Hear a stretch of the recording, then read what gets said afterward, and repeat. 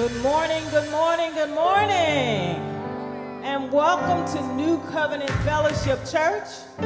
We are so happy to see each and every one of you this morning. Whew, all right. The sun may not be outside, but the sun is in here. The sun is in you. The sun is in me. And we are here to let his glory rise in this place this morning. So if you feel like it, stand to your feet and worship along with us this morning. Let his glory rise.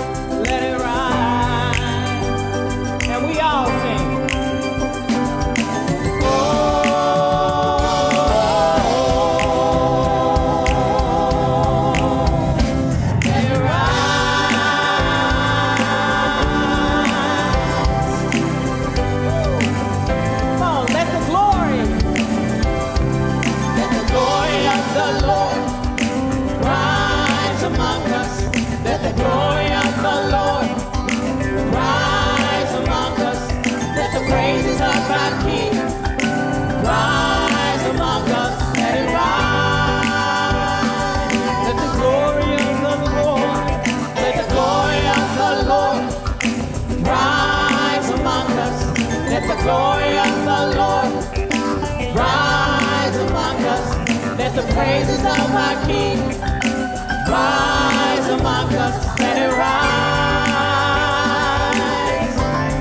Sing, oh, oh, let it rise.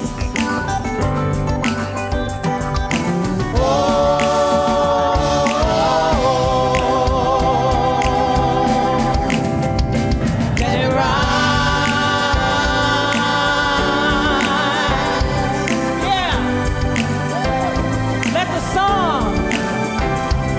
Let the songs of the Lord rise among us. Let the songs of the Lord rise among us. Let the joy of our King rise among us. Let it rise. Let the songs of the Lord, let the songs of the Lord rise among us. Let the songs of the Lord rise among us. Let the joy of our King rise among us. Let it rise.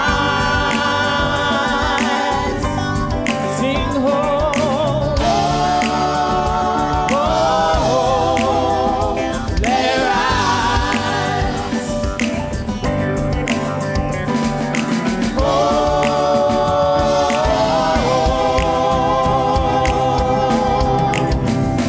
let it rise.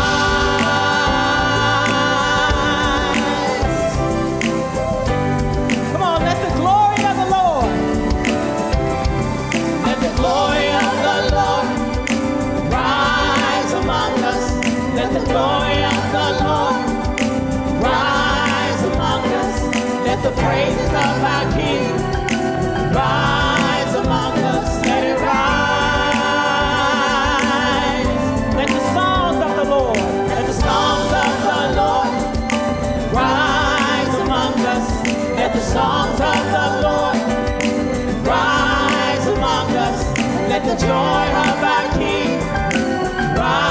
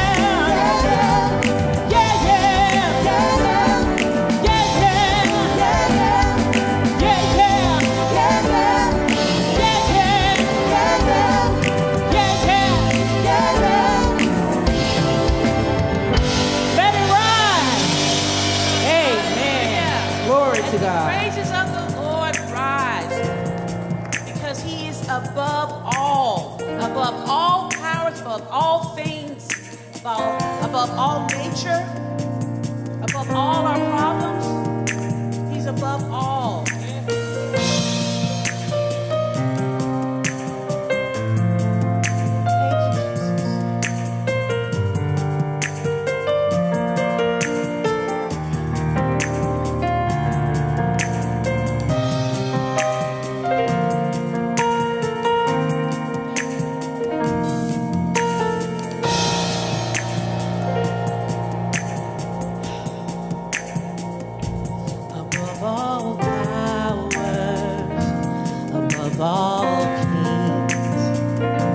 Above all nature and all created things, above all wisdom and all the ways of man. You were here before the world began. Above all kingdoms, above all thrones, above all wonders the world has ever known, above all wealth and treasures of the earth, there's no way to measure what you're worth. Crucified, lay behind the stone, rejected and alone, like a rose trampled on the ground. You took the fall and thought of me above all. Hallelujah. Above all powers. Above all powers. Above all.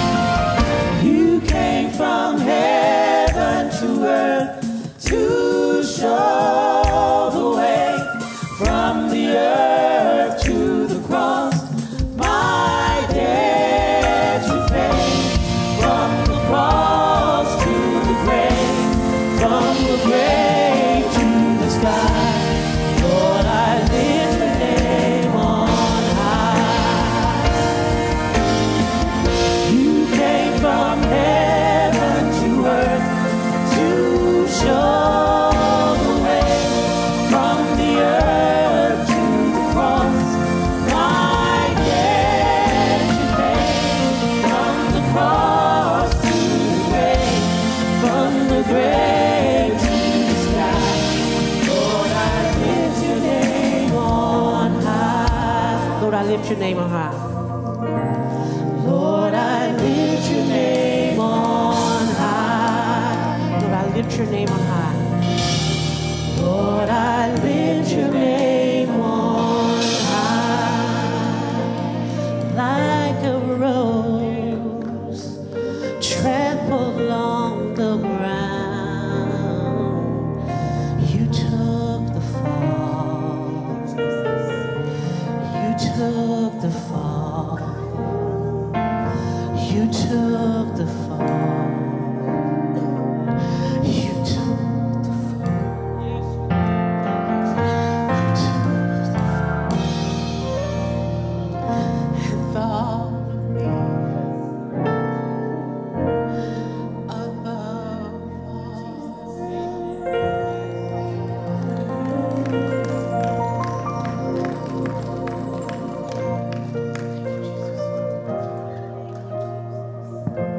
Good morning. Welcome to New Covenant.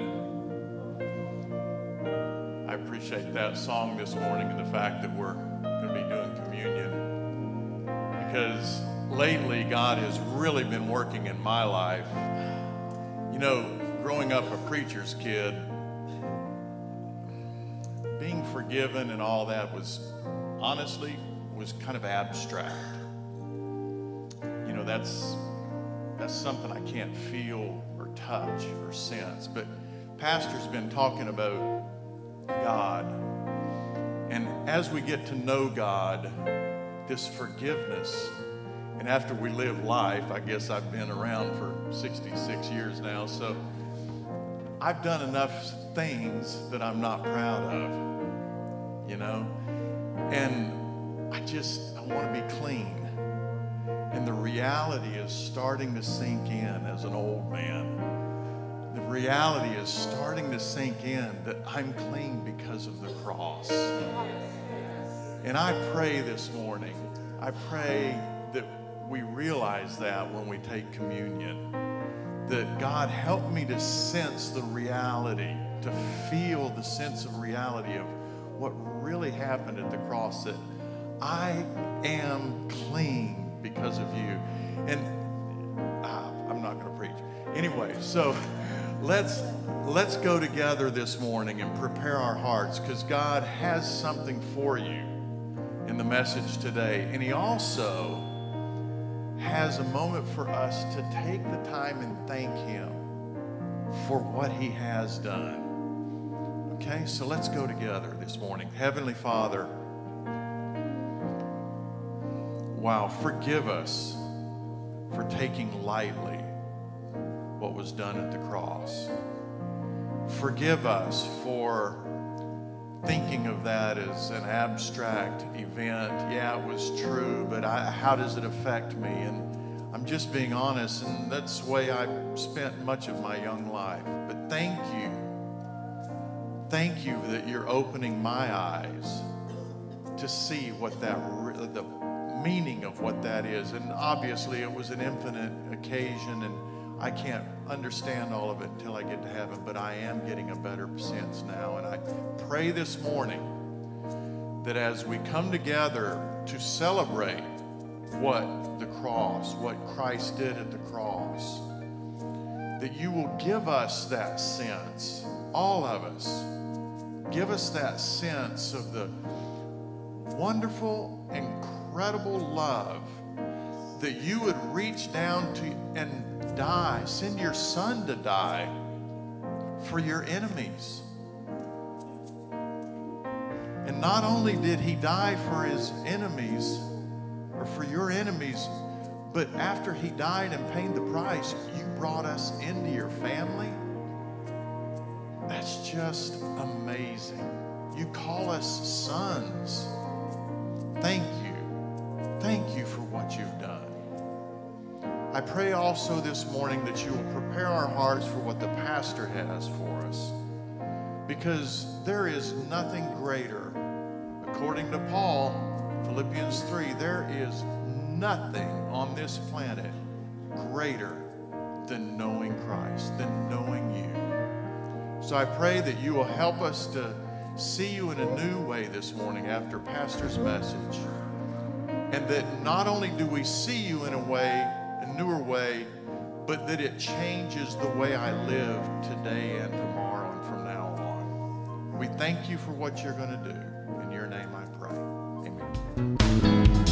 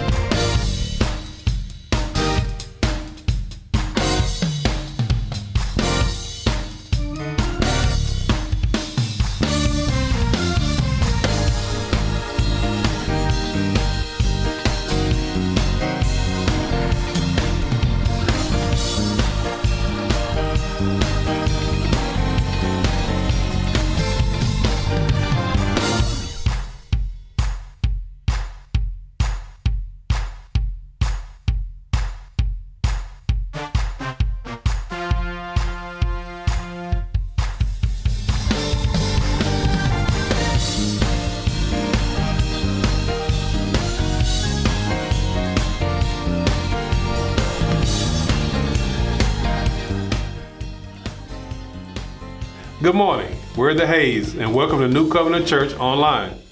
As we get started, let's get you connected. Click the link above and fill out the connection card, or jump into the chat. We'd love to get to know you better. You can always join us in person every Sunday at 10:30 on Northmore Road. Directions to our door can be found at ncf.church. Plan your visit now at ncf.church/connect. Okay, the service is about to begin, so let's worship. You know Jesus as a promise keeper. I know I do. No matter what I've gone through or what I'm gonna go through, he's always brought me through. I can call him in the morning, or I can call him in the middle of the night. And when I call him, he'll make everything all right. Come on, Jesus is a promise keeper. Woo!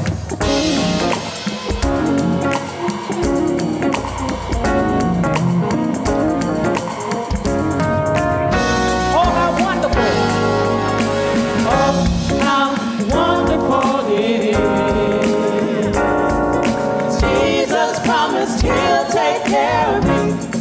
Oh, how marvelous. Oh, how marvelous it is. Jesus promised he'll take care of me. Oh, how wonderful. Oh, how wonderful it is. Jesus promised he'll take care of me. Oh, how marvelous it is. Let's sing that again. Oh, how wonderful. Oh, how wonderful it is. Jesus promised he'll take care of me. Oh, how marvelous it is. Jesus promised he'll take care of me. Now, I don't have to worry. About the things ahead. All I have to do is live right and believe in what he said. I can call him in the morning. I can call him in the middle of the night. And when I call him, he'll make everything alright. it does not matter. How big the problem may be. Jesus promised he'll take care of me. Yes, he did. Jesus promised he'll take care of me. I don't have to worry. I don't have to worry about the things ahead. All I have to do is live right and believe in what he said. I can call him in the morning. I can call him in the middle of the night. And when I call him, he'll make everything alright. it does not matter. How big the problem may be. Jesus promised he'll take care of me. Yes, he did. Jesus promised he'll take care of me. I don't have to worry. I don't have to worry about the things ahead. I don't have to worry about the things ahead. I don't have to worry about the things ahead. I don't have to worry about the things All I have to do is live right. All I have to do is live right. All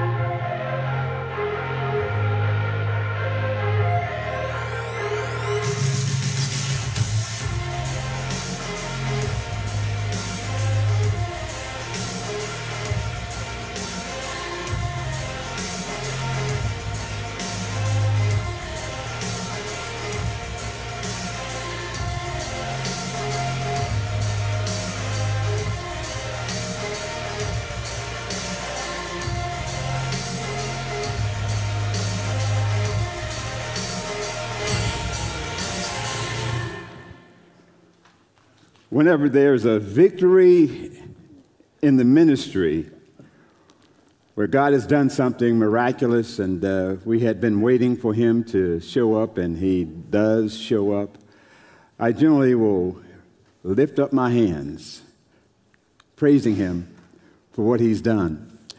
Steph Curry, when he was playing for the final game of the NBA championship, he hit a three-pointer and folks went crazy. And after he made that shot, he took his hands, his index fingers raised, and he pointed toward the God in heaven. And he gave him the credit for what he had done in his life. And one of his favorite verses is, I can do all things through Christ who strengthens me. And that's a wonderful verse to have. I don't know if you have that verse as one of your favorites, but it certainly is mine at times. Last week we saw Nebuchadnezzar look up toward heaven, his eyes looking into heaven at the Most High God.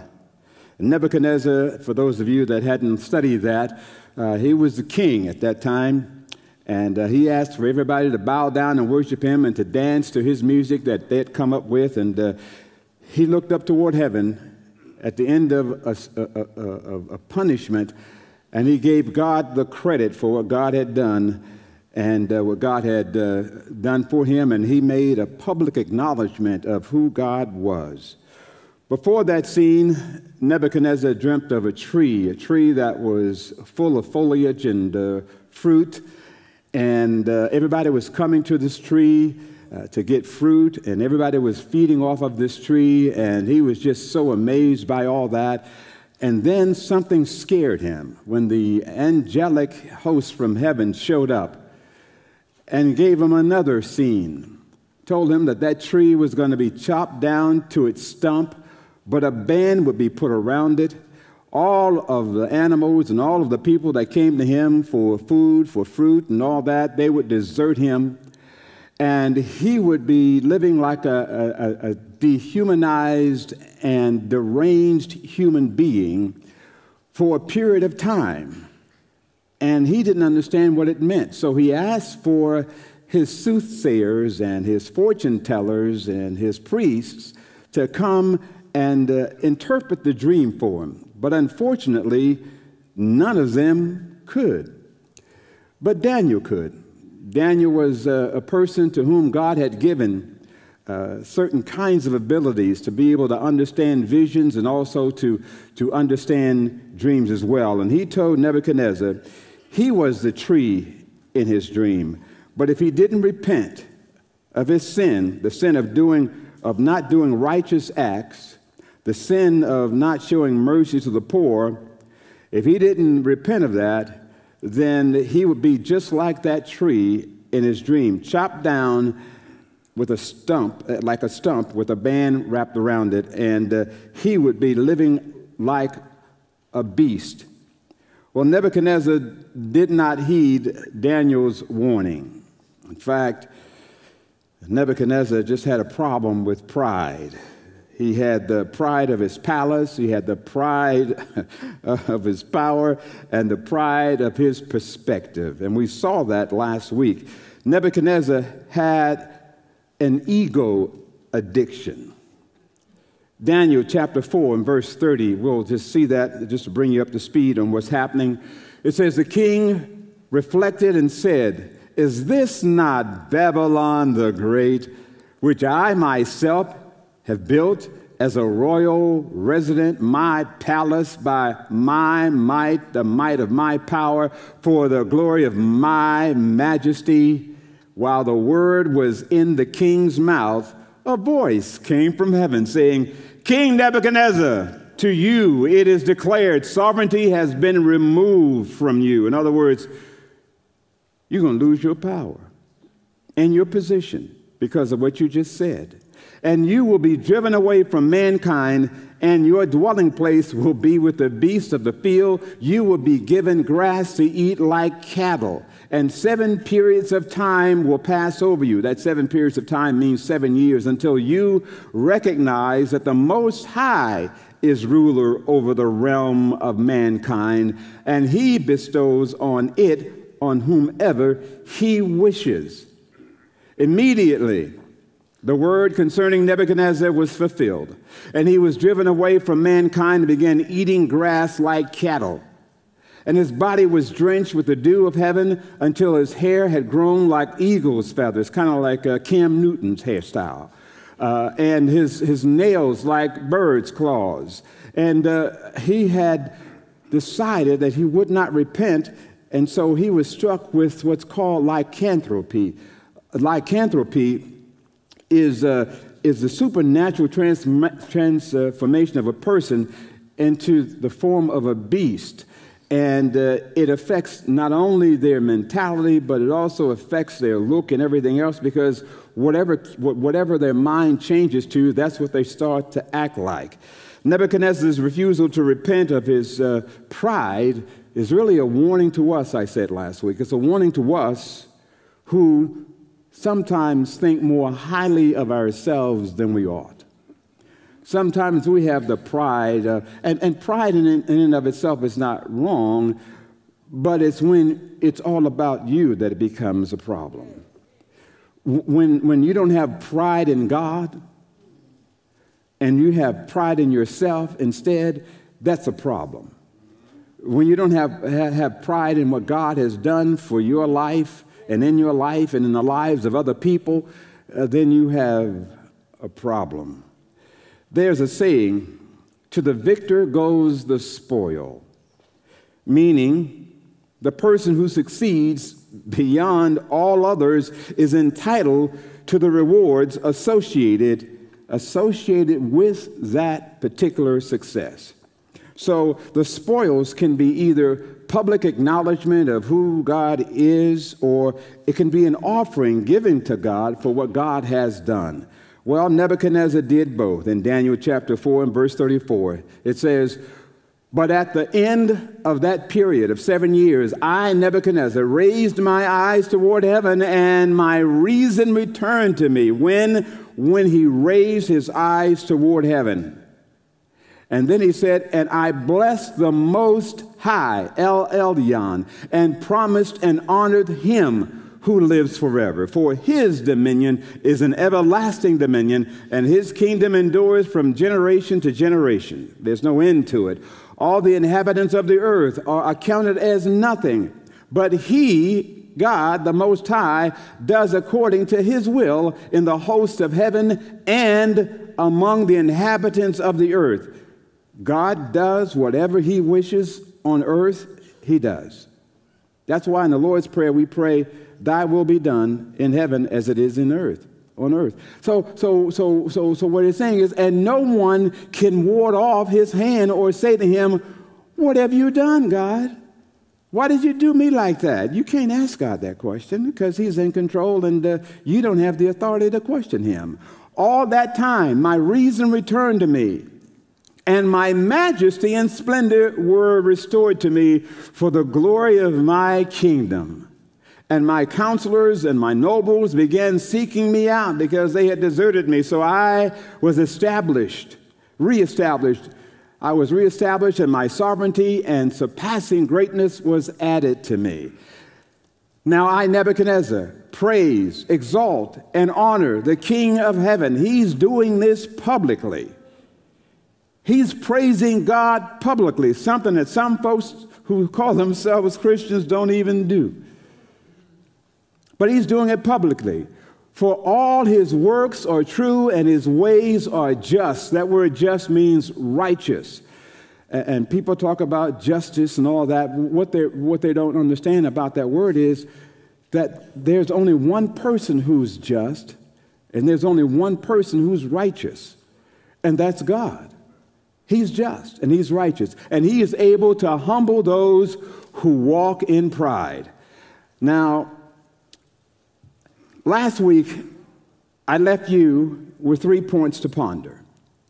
I told you, don't take credit for what God has done. And I said, if you don't understand God's word, then ask God for help. And then I said, When God warns you, respond to him immediately. That was last week. This week in Genesis, we're going to see Abe's compassion for his nephew Lot, who'd been taken captive because of his choices. And because of Abraham's victorious rescue, he has courage. He showed courage in the Most High God. He showed courage and compassion for his nephew Lot as well, because Lot had fallen into hard times because he had been taken captive. And God allowed Abraham to have enough courage to face these 4 kings that he was coming up against. And Abe's victorious rescue of his nephew Lot and of the defeated kings gave him the spoils as a result of his victory. But he gave victory to the Most High God. He gave him credit for all that he had done, Elyon. Now, that's the name that designates God as the supreme ruler of all the universe. That means on earth, outer space, throughout the heavens, as far as you can go, he's in charge of it all. Whatever happens in the heavens, he determines that. Whatever comes down here on earth, he determines that. Whatever happens on earth, he permits it. Nothing happens without God's permission. You say, well, wait a minute. I voted, and I voted so-and-so and so-and-so in office. You voted, but God chose the person. So wait a minute. But they won by a landslide. God allowed it to happen. Whoa, wait a minute. Why do I vote? That's your civic duty.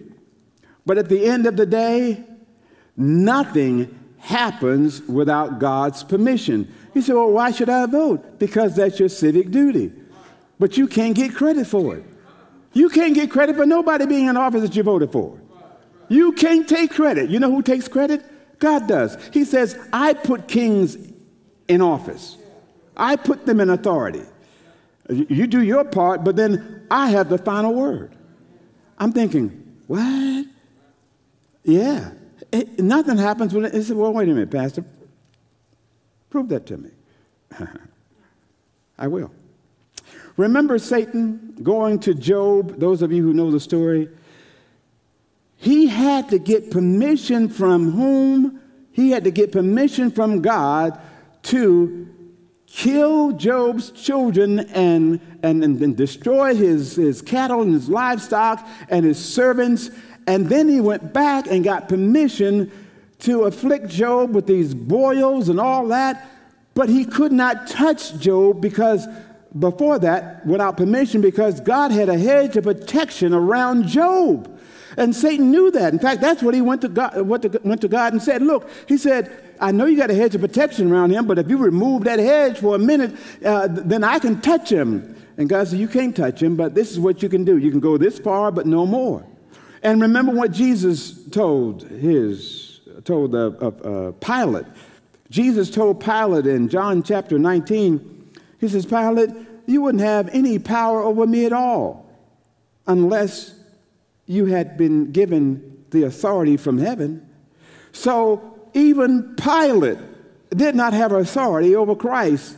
God gave Pilate authority over Christ, and God gives the enemy authority over our lives when God has to discipline us or when God wants us to learn a lesson by sending us through a trial.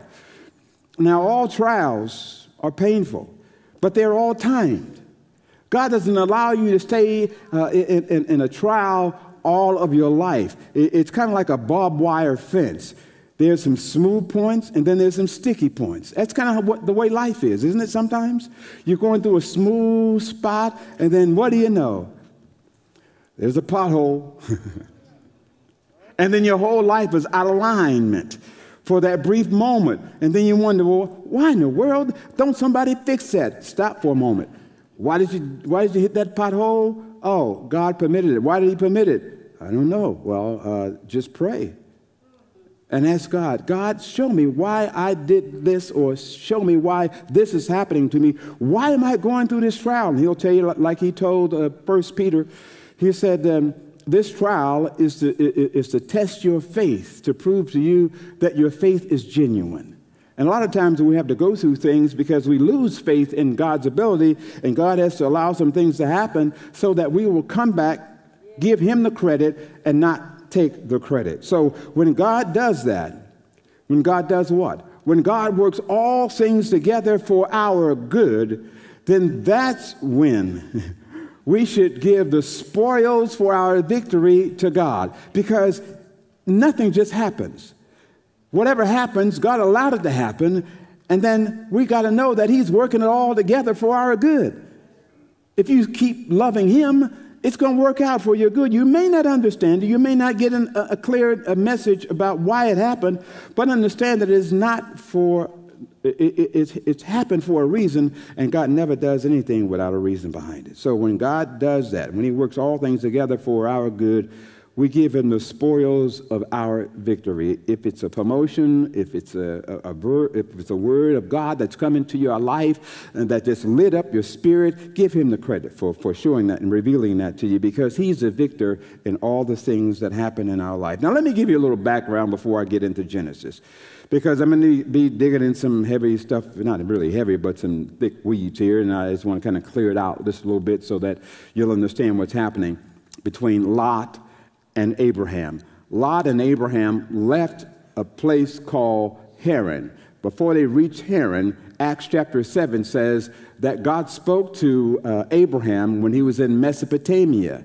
I don't know what God said to Abraham at that time, but he must have shown Abraham something, because it says so in Acts chapter 7 and verse 2 that he was something was going to happen to him. And so when God speaks to him in chapter 11, and then in chapter 12, and it tells him to move from where he is, which is Haran, Abraham moves immediately. Why? Because if you go back to Acts chapter 7 and verse 2, it explains to you that God spoke to him before he reached Haran to make him aware of the fact that he was going to use him in some way or another. Now, when Abe got to the outskirts of Canaan, which is where he was going to go in chapter 11, God spoke to Abraham and said, Abraham, he said, I'm going to give your descendants this land. And so Abraham looked across all of the terrain of Canaan, and he said, wow. And so what he did was, in honor to God, he built an altar there to the Lord, and it's the first time anyone calls on the name of the Lord. So Abraham built an altar and called on the name of the Lord. Well, why? Because he was showing publicly that he believed in the God that spoke to him originally in Mesopotamia before he got to Haran, before his daddy died, and after his daddy died in chapter 12 when God told him to leave his country. So he built an altar there to publicly say, I believe in the God that called me out of Haran. And so Abraham built his altar and called on the name of the Lord. It was an open confession of faith in God. But a famine came where he was, and rather than trust God, he went down to Egypt, where there was some food. But when he went down to Egypt, he asked his wife to lie about her being his wife, and said, say you're my sister. It wasn't totally a lie, because she was related to him in a way, but she was also his wife immediately. But Abraham was afraid that people would kill him and take his wife anyway, so he was trying to save his skin. So he says, why don't you just say that you are my sister? So Pharaoh sees her. This is a very beautiful woman. Pharaoh sees her, takes her into his palace. And when a king takes a woman into his palace, it's going to be a part of his entourage, a part of his harem. And so what he's saying is, you're going to be a concubine, or if you're that beautiful, I will probably marry you. So she was chosen to maybe be Pharaoh's wife eventually. Well, God jumped into all that. Now, God allowed Abraham to go down there, but God didn't tell Abraham to lie. But God stepped in. That night, Pharaoh had a dream I mean, that night, Pharaoh's house was struck with some sort of disease. And God did that to get his attention. There was a plague throughout his whole palace and throughout the entire house. And so Pharaoh realized that, wait a minute, something is wrong. And he must have understood that Sarah was not supposed to be in his house. I don't know how he figured that out, but he figured it out. And so he called Abraham. And he says, Abraham, why did you lie to me about her not being your wife? Why did you tell me she was your sister? He says, get out of here. So he said, now give Abraham anything he wants. In fact, just give him all this. Give him livestock, give him whatever it is. Just get him out of here. So Pharaoh loaded him down with a whole bunch of stuff. So Abraham leaves. And as he's leaving, he's going back to the place where he built an altar. And so Abraham is there. But while he's there, his herdsmen and Lot's herdsmen get into an argument because the herds are so big, and their herdsmen are arguing because they're arguing about who's going to eat the grass. They're arguing about this sort of thing. And so Lot went to Abraham and says, Abraham, he says, look, our herdsmen are arguing with one another. There's strife between them. And so Abraham said, look, God promised my descendants all this land. So here's what I want you to do. I want you to pick out what part of all this land you want to go and live in, and then whatever you don't choose, then I'll choose what's left. So Lot chose Sodom. And when he left, the Bible says he went as far as Sodom. He didn't go all the way into Sodom. He went as far as Sodom to the outskirts, but he didn't go all the way. And so when Abraham looked around, his nephew was gone, and Abraham took the other part of the land, and that land was promised to Abraham and his descendants. And so God allowed Abraham to have what he wanted and Lot to have what he wanted. Now, Lot, because of his choice, he's going to suffer because of his choice. It has been said, if you lie down with dogs, you come up with fleas. Proverbs says it even better. He who walks with wise men will be wise, but if you keep company with fools, you will suffer harm. So Lot decided to have company with some fools in Sodom. And he's going to suffer for his choice. Now, there are three firsts in Genesis chapter 14. The first time God Most High is mentioned, the first time there's a war, and the first time a tithe is given. I know immediately some of you say, oh, he's going to be preaching about tithe. And I'm not. Look, just relax. Whatever you give to God is up to you. Okay, it's not a backhanded message about tithing, and if you're getting convicted, maybe God's talking to you about it. So if you got all tight, then God is saying you're not living right. So give me what's mine, and you won't get so convicted about this message. But I'm not going to get into all that right now. That's not my main thing. I'm just telling you the first in here. Genesis chapter 14, verse 10. It says, now the valley of Siddim was full of tar pits, and the kings of Sodom and Gomorrah fled from the 5 kings, and they fell into those tar pits. That had to be a scene. But those who survived fled to the hill country. Then they took all the goods of Sodom and Gomorrah and all their food supply and departed. They also took Lot, Abraham's nephew, and his possessions, and departed, for he was not living as far as Sodom, he was now living in Sodom. Then a fugitive came and told Abraham, the Hebrew, now he was living by the oaks of Mamre, the Amorite, brother of Eshcol, and brother of Anor. And these were allies with Abram. When Abraham heard that his relative had been taken captive, notice what he didn't say. He didn't say, I told that boy if he went down there to Sodom that he'd get into trouble. He didn't say that. He didn't say if he hadn't been hanging out there with them Sodomites, he wouldn't be in trouble now and he wouldn't have all of his stuff stolen from him. He didn't say that.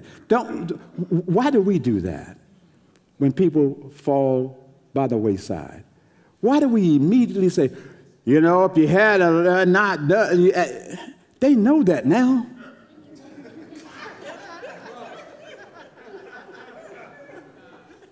It's too late.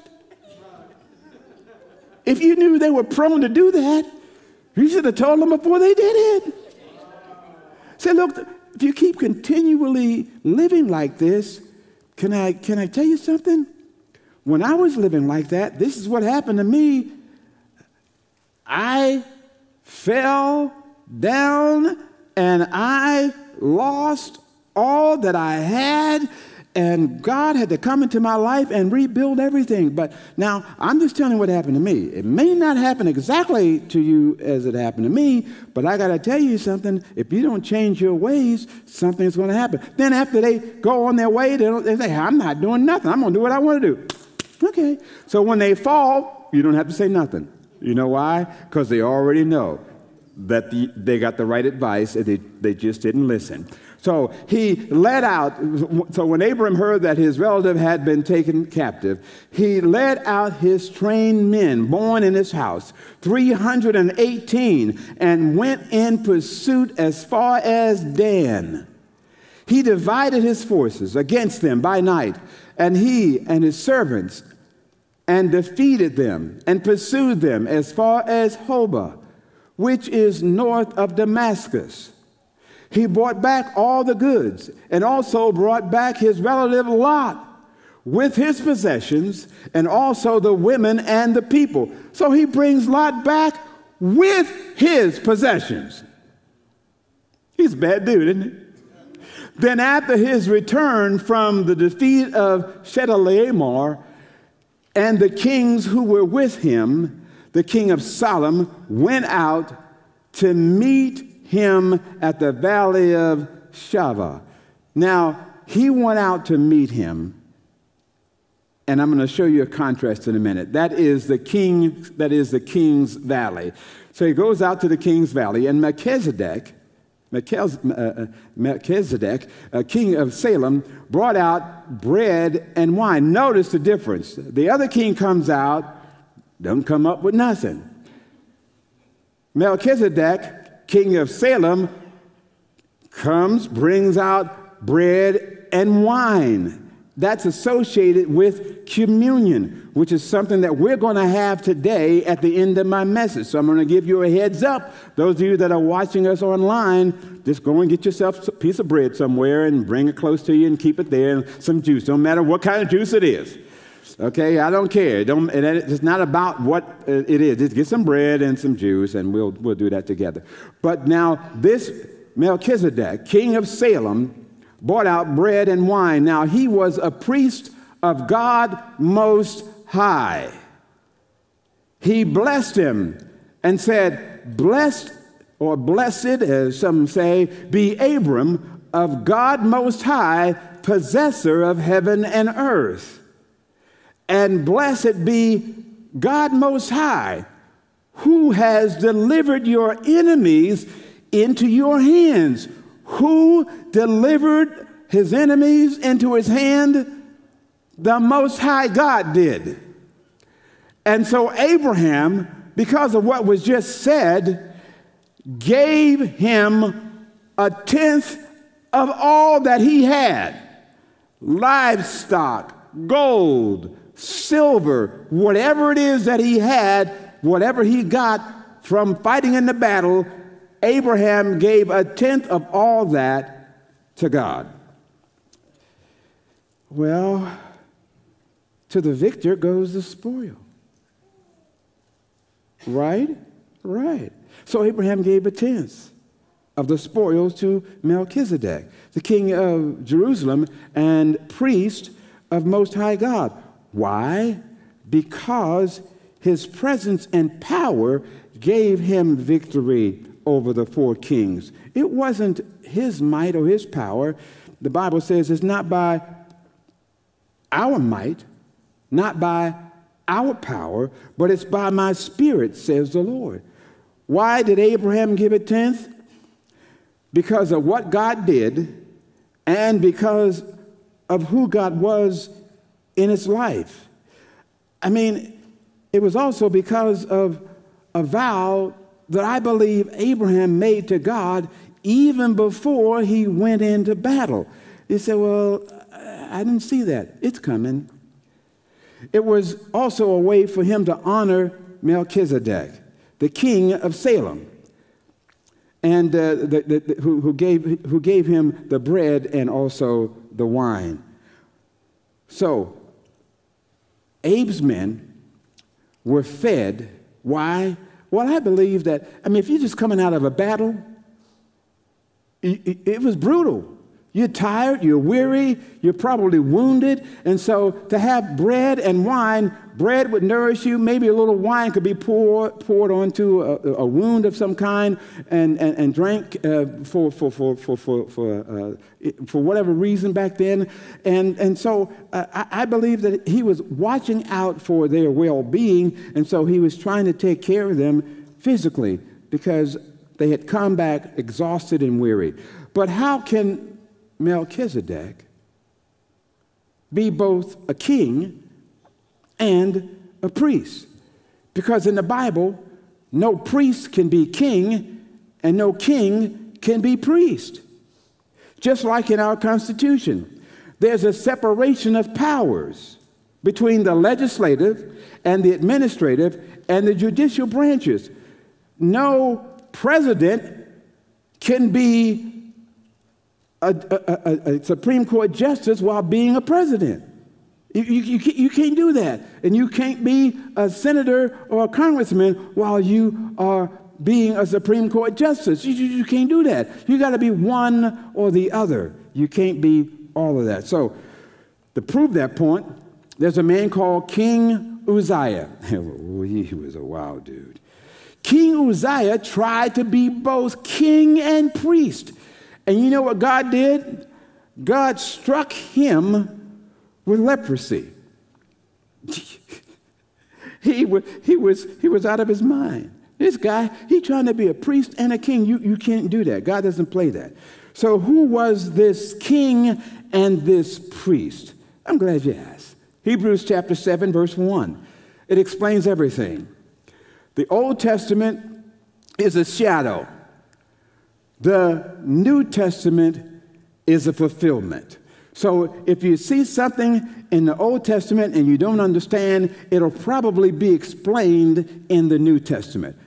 In this case, for this Melchizedek, king of Salem, the priest of the Most High God, who met Abraham as he was returning from the slaughter of the kings and blessed him, to whom also Abraham apportioned a tenth part of all the spoils, was first of all, by the translation of his name, King of Righteousness. So Melchizedek means King of Righteousness. And then also Salem, which is part of the word Jerusalem, but Salem means peace. So because he was King of Salem, he's also the King of Peace. Without father, without mother, without genealogy, having neither beginning of days nor end of life. Who does that sound like? It sounds like Christ, doesn't it? But made like the Son of God, he remains a priest perpetually. Now observe how great this man was, to whom Abraham, the patriarch, gave a tenth of the choicest spoil. He was, to me, a picture of pre-incarnate Christ. He just shows up on the scene. Christ did that a lot in the Old Testament. And so he shows up. Many believe that it was a pre-incarnate Christ. All I know is he was like Melchizedek, and that's what the verse says. Christ was the only king of righteousness, though. And he was the only king of peace. and he was the only priest of God Most High. So if you want peace, you'll first have to accept the King of Righteousness. A lot of folks want peace. You can't get the peace of God until you accept the King of Righteousness. Because only the King of Righteousness has the authority to give you the peace of God. You can't get the peace of God without the King of Righteousness. As they have this saying, no justice, no peace. I would like to say, no Jesus, no peace. No righteousness, no peace. If you don't know Jesus, you don't have peace. You don't have peace of mind. You don't have peace nowhere. But if you have Jesus Christ, then the Bible says, God made him, Christ, God made him who knew no sin to be sin for us so that we would become the righteousness of God in him. In whom? In Christ. So if you are now righteous because of Christ, you now have peace with God. Before, you were at odds with God. Before, you were an enemy of God, but now you have been adopted by God into his royal family, and now you are a part of the royal priesthood and a holy nation because now you are considered righteous, and now you have peace with God. That's why Jesus said, come to me, all who are weary and heavy laden, and I'll give you rest, and then take my yoke upon you and learn from me, for my yoke is easy and my burden is light. So when you come to Christ, you have peace. You don't worry about the burdens. Why? Because I can roll all of my cares over unto Christ. Whenever I'm burdened and I take the world onto my shoulders, which I should not do because I'm a sheep, and sheep were never supposed to be burden bearers. And so when I get tired and loaded down with worries, I remember, wait a minute. I'm supposed to rejoice in the Lord. And then I'm supposed to pray, take my petitions to him, and thank him. And then I can get all the things that I need if I first seek him and his righteousness. That's when the peace of God comes, when we have the righteousness of Christ. I want to show you the contrasting parallels between the kings of Salem and Sodom. Melchizedek comes to give them bread and wine. But there's a difference with the king of Sodom. He comes to get. Genesis 14, verse 21. The king of Sodom said to Abram, give. He can come with nothing. He heard the king of righteousness say to Abraham, he heard this. He was there. He appeared. He heard him say to Abram, I delivered you. He heard him praise the God Most High, but he comes to take. Isn't that just like the devil? When God gives you victory in your life, who's the first one with the handout? The devil. How does he come? Oh, he comes in disguises. He said, now that you got that raise, why don't you go out there and blow it on something that you want? Don't worry about tithing. You don't have to worry about that. Don't give nothing to God. He's got, what does he need? He owns the whole world, everything. I mean, and the church don't need nothing. Hey, besides, that preacher, don't be paying them nothing either. Let them go out and find another job on the side. You don't need to be paying him to be your exclusive pastor. I mean, that's how the devil comes. I remember when I got this first big check, and it was more than $100. It was big to me at that time. I rejoice over a little bit, man. Anything over what I got, I rejoice, And I tell you, I said, oh, Lord, thank you, Jesus. And the first thing the devil said, I want you to go out there and splurge that and have yourself a good old time at the restaurant out there. And I'm thinking to myself, I'm going to spend about $50 out of this 100 just to eat. And then I got to give a tip. And then I'm going to be hungry tomorrow. And then God said, give me a tenth, and anything you want to give me, doesn't have to be a tenth. You can give me 20%. Give me whatever you want. I just want you to be generous. So I gave God generously. What did I give? That's between me and God, but I was generous. You know what happened? I ate for many days after that.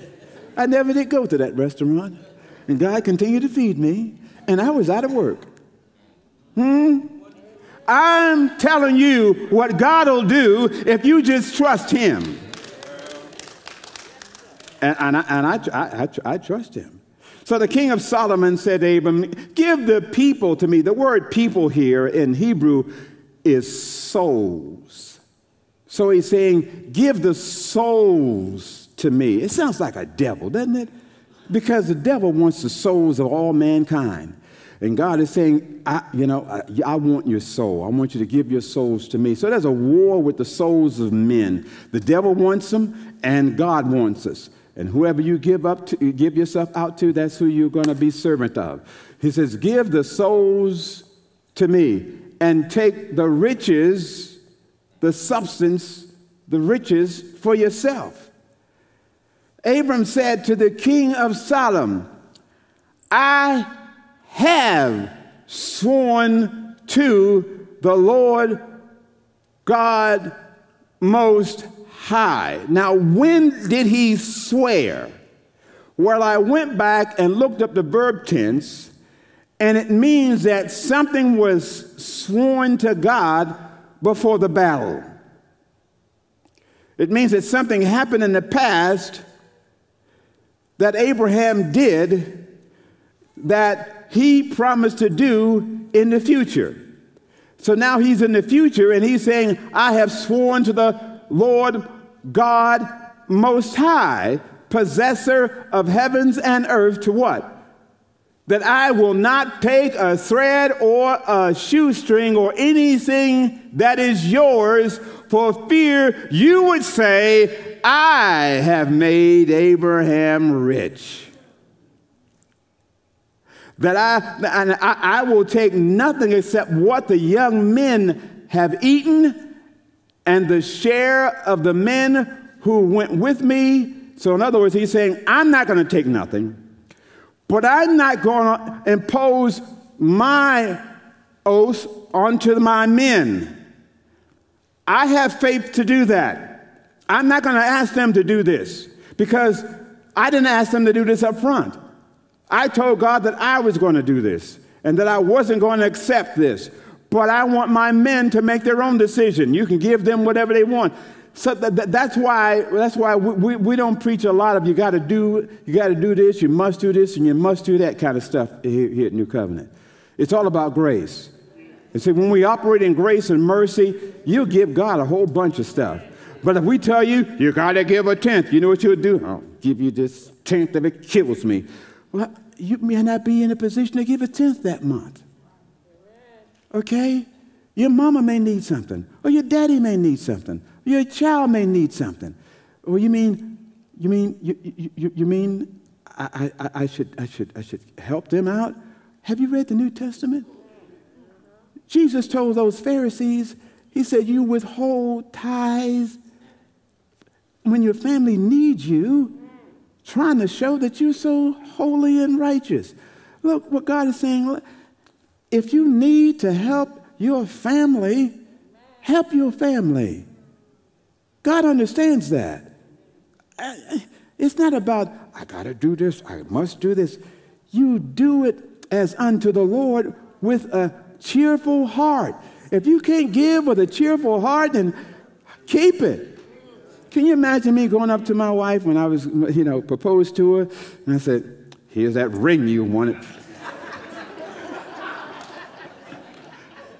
Will you marry me now? Take that ring back. Get your money back. Ain't nothing here. No. God doesn't want you to come to him like that. No, come to me because you love me. Give to me because you love me. And if your family needs something extra and you want to give to me instead of them, then pray to me and ask for me to give you something extra, and I'll help you and your family. Come to me. Because I'm the possessor of all things. I can make anything happen if you come to me first. And so, so in other words, so here's Abraham telling this young man, and the share of the men who went with me, Aner and Eshcol and Mamre, let them take their share. I'm not taking nothing from you. I don't want the devil to give me nothing. Because anything he gives me, you know what's going to happen to it? It's going to tear up. It's going to rot. It ain't going to last. But if God gives me something, I know it's going to last. Now let me go back to this soul business, because in Hebrews chapter 13 and verse 17, it talks about yielding the right of way to your leaders. In other words, submit to your leaders. Come under their authority and do it in a way that doesn't cause them grief. Because if you cause them grief, it won't be good for you. And so, but see, it says that we, the leaders, your pastor and your elders, we watch over your souls, because we've got to give an account to God. And so because I've got to give an account to God, I listen very carefully to what he wants to say to me. Last week, for instance, one of our members said, Pastor, have I missed communion? And I said, no, ma'am, you haven't missed it. I said, I haven't had it. And I'll explain to you why I hadn't had it in a minute. But it's amazing how God allowed me to go into this new side of Most High, Most God in this passage of Scripture, and just happen to have bread and wine there. So I only move when God tells me to move, and I only do what God tells me to do. A lot of people have communion every first Sunday. You can set your watch to it.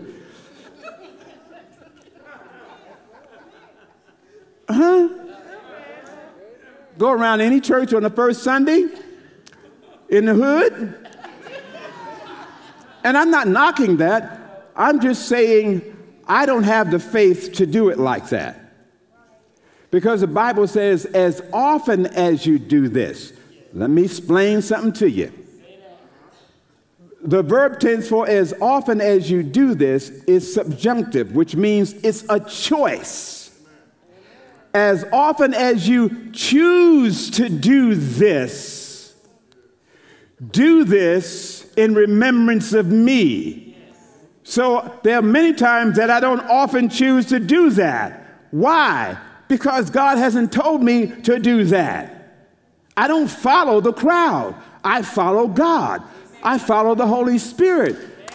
And when the Holy Spirit wants me to do something, he'll generally send somebody to let me know that he wants it done, like he did to the sister last week. And God says, okay, I want you to think about that. I said, okay, God.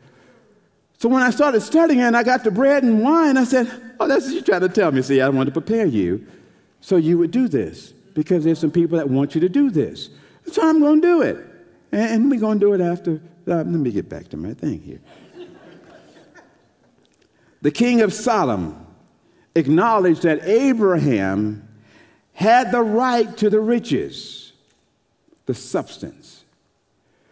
But he wanted the people, the souls.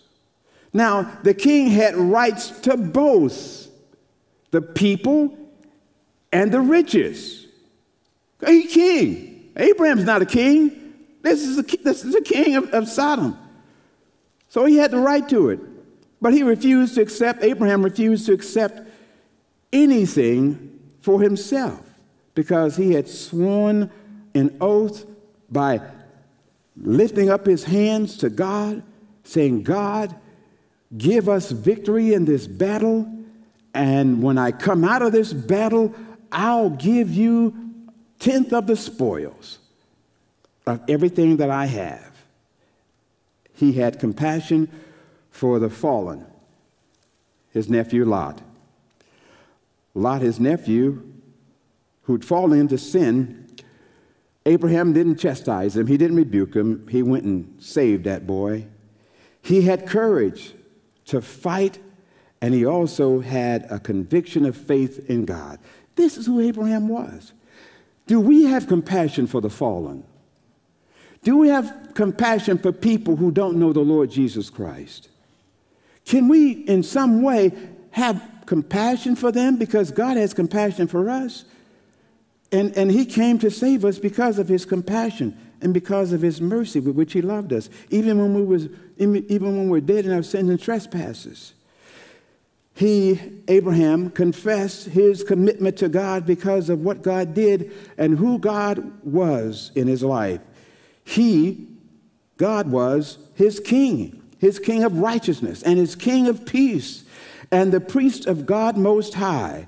As a priest, God pitied Abraham and his men, and he fed them bread and wine. But as king, the King of Kings defeated all those other kings that came up against his servant. Why? Because he is king over all kings, and he's Lord of hosts over all the humankind and mankind on the earth. As priest, he has prayed for you and me. Each day he prays for us. He prays and intercedes for us. Romans 8 says that Jesus is at the right hand of God, interceding for us all the time. It's consistently. He's interceding on our behalf. Even when the Holy Spirit isn't praying for us, when we don't know how to pray, we can always count on Jesus, who's always interceding on our behalf every day, constantly. That's the verb tense. He never stops praying for us. As king, he died with a crown of thorns pressed down on his head. As priest, he said, Father, forgive them, for they know not what they do. As king, there was an inscription written on a little plaque that was over the cross over his head. It said, Jesus, the King of the Jews. Who is he in your life? Is he your king? If he's your king, he's also your priest. If he's not your king, he's not your high priest. The high priest is only for his people. And Jesus is the high priest over the people of God, over those he has chosen to be a part of the royal priesthood and the family of God. If he is your righteousness, he is also your priest and your peace. Let me give you this final thing here. Next sticky note. Well, let me give you some, for instance. When God gives you the victory, don't forget to give the spoils to the victor. Who's the victor? God. Don't forget to give God the glory. Remember, Nebuchadnezzar went out and said, oh, look at my kingdom. Look at my palace. That boy, before he died, he was going to EA. You know what EA is? Ego Anonymous. If they had Ego Anonymous, nobody would go. Because everybody think that they're too high and mighty. So be going in, I ain't got no ego.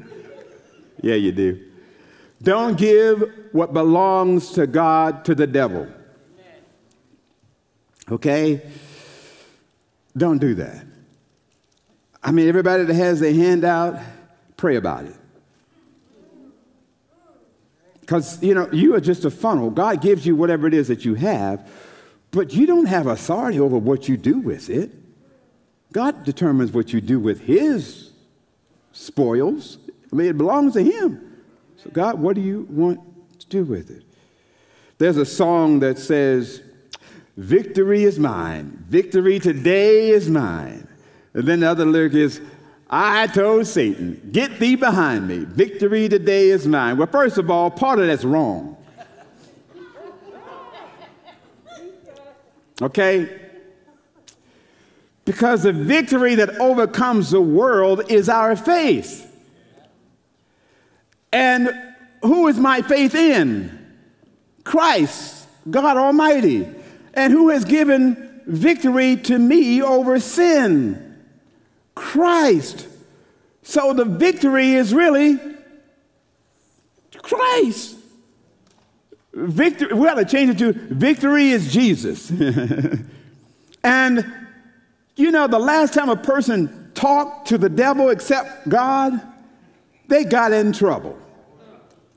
Eve started conversing, or as they say in the hood, conversating with the devil. Okay? He said, wait, ain't conversating the right way? No, it's conversing. But anyway, you always just keep doing it, whatever you're going to do. The point I'm making is, don't talk to the devil. Okay? Because anytime you talk to the devil, you wasting your breath. Because the enemy is under his feet. Remember what he said in Genesis? He said, the enemy is going to bruise your heel. Well, how can he bruise his heel unless it's under his feet? Amen? So the only thing, look, remember in Jude, it said that the angel had all authority, but they didn't say anything to the devil. They didn't rail at the devil. They didn't rebuke the devil. They said, you know what he said? The Lord rebukes you. Okay? So but the Bible says, resist the devil and he will what? Flee. So when he starts talking to you, just go, I don't hear you.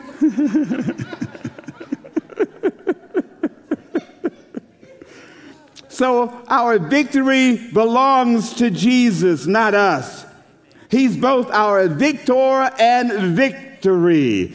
Abe had compassion for the fallen.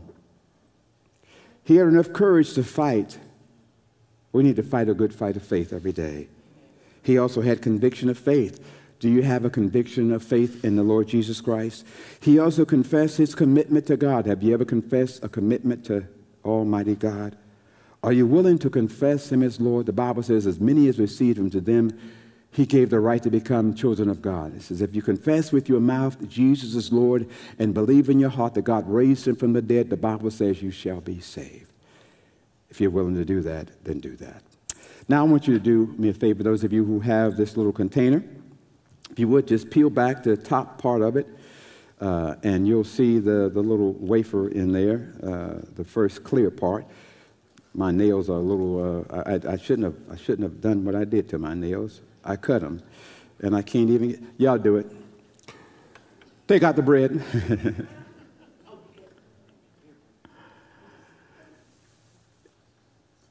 The Bible says in 1 Corinthians 11, in the night that Jesus appeared to Paul, he spoke to him, and he told him how to have communion. And so in the night that he was betrayed, he took bread, and he said, he broke it, and he said, this is my body, do this in remembrance of me. If you would, take that wafer and just break it in half and then eat it. If you would, I appreciate you. In the same way, he took the cup also after supper, saying, this is the cup in the new covenant in my blood. Do this as often as you drink it in remembrance of me. For as often as you eat the bread and drink the cup, you proclaim the Lord's death until he comes. Would you drink it? Father, I thank you so much for your word today. I thank you that we're able to have communion. Thank you for those online that are doing it with us. Thank you for the sister who set me up for you. Lord, I thank you that you send people to prepare me for things that you want me to do, and I thank you for that. Now unto him that is able to keep you from falling and to present you faultless before the only wise God, our Savior, be glory and majesty, dominion and power, both now and forever. And every heart loves the Lord Jesus Christ, say amen. Amen. Amen. Wow. Thanks again for joining us. If you want to respond to what you've heard, hit the connect link above. Don't worry, we're not going to blow up your phone or spam your inbox, but we will help you with what's next.